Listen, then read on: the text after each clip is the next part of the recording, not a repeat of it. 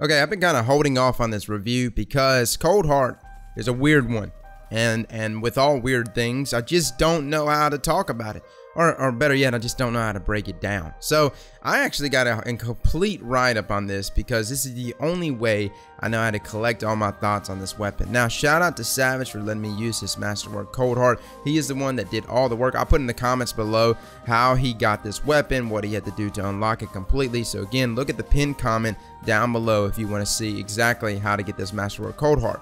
With that being said, though, let's talk about the weapon, its pros, its cons, the loadouts that I was using with it, and whether or not this is an optimal choice to use in Crucible. So first off, guys, let's talk about the loadouts that I use with Coldheart. So I'm using a Foe Tracer on Hunter. I'm also using Ophidian Aspects on a Warlock and Lion Rampants on a Titan. Yes, guys, I hardly do this. So normally when I do a review, I just get gameplay of the weapon and just get it out. Right now, though, I was truly interested in this being a true blown meta weapon, and given the right circumstances, it can always aid the gun even more. Now, Foe Tracer deals more damage to low health guardians, so again, that works really well with high rate of fire weapons, not necessarily high impact weapons.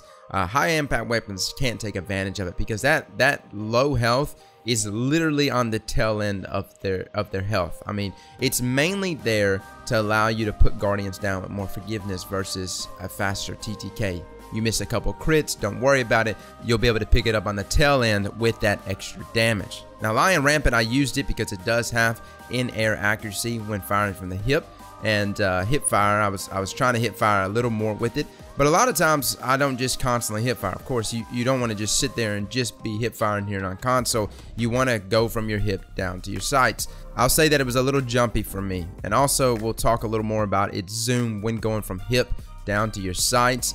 It throws you off your target, and we'll get into that when we talk about the pros and cons of the weapon. But I felt just overall, being a trace rifle, it was just better for me to just stay on the ground. So Lion Rampant was not necessarily a great choice for me. Ophidian Aspects was also not a huge improvement. I was hoping that going in and out of my sight was going to be the thing that was going to make this weapon better at grabbing targets at a distance. You know, kind of spamming that ADS, but it just didn't work because the zoom increase from aiming down sights from the hip is so significant that it literally just throws you off target. I don't like the animation, guys. It's weird, and I have no way to explain it other than me just saying it's weird. So outside of quick draw, this didn't really help the weapon overall. Okay, guys, so let's talk about the pros real quick of the weapon because there is some pros for sure. It's got a fast TTK that relies on you staying on target. It's easy to use. I mean, most trace rifles are pretty easy to use, guys. I mean, you just have to just hold down the trigger and keep melting targets, keep staying on target. Longest Winter got reworked here recently, which is the trait on the gun, and it activates quicker. It deals more damage the longer you stay on target, and it activates quicker now, so that's a huge plus. It's got decent hip fire accuracy, despite the zoom factor being a little wonky from your hip to your sights. I found that just staying in hip fire at times, especially when I was playing Lion Rampant, it was okay. I felt that it was pretty decent from the hip, which most trace rifles, you know, Prometheus lens also fires pretty well from the hip. And also you have a blur effect when you're critting targets. You're hitting people in the face, you will blur them a little bit and mess with them, and a lot of Guardians don't know how to react to that. Now, the cons of the weapon. Wrist Runner is Coldheart's kryptonite, and it is bad, dude. Like, every time I went against someone that was using a Wrist Runner, I was automatically at a huge disadvantage because of Arc Conductor. Now, Arc Conductor resists arc damage, but it's amped up even more when going up against Coldheart. Like, I was hitting 6s and 7s on people using Wrist Runner. On top of that, I felt that Longest Winter, the trait on Coldheart, didn't even activate when going up against people using Wrist Runner. So just understand that when you go up against Wrist Runners using a Coldheart, you're at a huge disadvantage. The second con, guys, target acquisition at distances is bad. This might not be an issue on PC. For PS4, for console, I just felt that target acquisition at a distance is really bad. I think some of it has to do with the reticle itself. You know, not actually being a scope. You know, zoom we've talked about in the past. There is a level of zoom that's thrown onto this gun, but it feels sloppy. And so I felt that if it was just a scope, an actual scope on the gun, I would do much better at a distance. Now, granted, that's where we need to get into the third con. The weapon's optimal TTK is reliant on shots staying on target. So things like peak shooting, vertical fights, or anything that makes your finger let off the trigger drops your TTK significantly. So Longest Winter is like the only thing that's keeping Coldheart in the ball game. Not that Coldheart can't get kills without Longest Winter, but that's what you want to activate every gunfight. That's going to be a huge deciding factor in whether or not you win. The issue with that is if you have a good player in front of you that peek shoots you, plays a hand cannon, just peeks out a little bit, and you can never get Longest Winter to truly activate. That's a problem. You want enemies to square up with you so you can activate that trait. Our fourth con, God dog it, man. I feel like I got so many cons on this, but I'm just being super critical right now, guys. It handles flinch poorly. It just does, you know. So if you cannot land consecutive shots, you'll never be able to take advantage of Longest Winter. And so if the gun handles flinch poorly, there will be times that you veer off target. And if you veer off target, you can interrupt Longest Winter trait from activating. Now the final con to this weapon is the animation from hip fire to aiming down sights is sloppy. I've mentioned that the zoom boost can actually throw your aim off. This is just something more or less catered to me. I felt that was the case when going from my hip to aiming down sights. Normally when I play with any weapon, going from hip to sights actually helps me in target acquisition. It actually aids me in actually landing on the target. A lot of times when I mess with the hand cannon, yes, I'll aim down sights, but a lot of times going from my hip back to my sights, it'll reallocate that target again for me.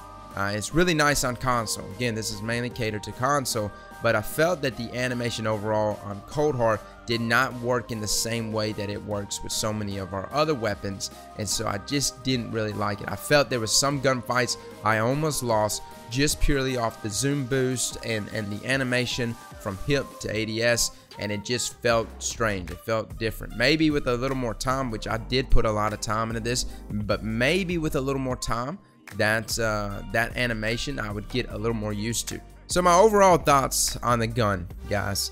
I think Coldheart is actually a good weapon, and I also think it has a very high skill ceiling. Again, this weapon, if you can constantly put yourself where people are squaring up in front of you, if you're constantly staying on target to take advantage of Longest Winter, these are the things that will ensure you winning every 1v1 fight. There was a lot of times that I felt that this gun would melt people faster than anything I've seen in the game. I mean, it would be so instant. But again, it's completely reliant on your awareness, how well you situate your enemies around the map, and keeping your feet planted. I just felt that being super mobile, I mean, it helped to get to where you need to get to start shooting a target, but moving a whole bunch, like, you just don't want to do that too terribly much when using this weapon. It's almost like the weekend when Prometheus Lens came out. Like, Prometheus Lens was super deadly when it came out, but if you remember your play style that weekend, for me specifically, I didn't move that much. Like, I just got to where I need, and then I just planted my feet in the ground and melted people. Now, Coldheart is not on that level of deadliness, but with Longest Winter, it can be deadly for you. And so be prepared to plant your feet on the ground a little more than you're probably used to. As far as loadouts goes, guys, I felt that Foe Tracer was nice, but again, man, like, Foe Tracer is good, but I really didn't need it. Like, it wasn't even needed. The main thing to this weapon is just activating that Longest Winter perk. As long as you can remain on target, Foe Tracer really isn't going to be something that's going to jump up and help you. I didn't hit any crazy numbers with Foe Tracer, and I felt there was something strange about it. Because normally with Foe Tracer, I've hit some crazy numbers on that tail end of damage. And Foe Tracer right now, just using it, I felt like I just wasn't necessarily hitting any numbers that could justify me using it. And again, I've seen some big numbers from Foe Tracer, but just not here with Coldheart. So maybe there's some stuff bugged there, you know. Maybe it's just such a low impact weapon that you just can't really take advantage of it, and just be little incremental 1s and 2s being thrown in there as extra bit of damage on that tail end. But I think there would be some other exotics that would be better here. Again, the thing that's going to aid you the most with this weapon, hitting crits and staying on crits, and constantly taking advantage of the Longest Winter trait. Well, guys, that's my thoughts on Coldheart. I know this one dragged out, dude. I literally have been sitting on this review though since Friday morning, and I had to keep going back in there and trying different stuff because I just felt uncomfortable. I actually had the whole video ready to upload yesterday, and I scratched it, and we redid the commentary right now because I just didn't feel comfortable where I was sitting at with Coldheart. I had to try it at least one more time with a different loadout, and that was the Foe Tracer loadout I wanted to try it with because I just wanted to see how it affected it. But overall, guys, hope you enjoyed the video. If you did, man, definitely hit that thumbs up, guys. And as always, slap that like button like your mama told you right.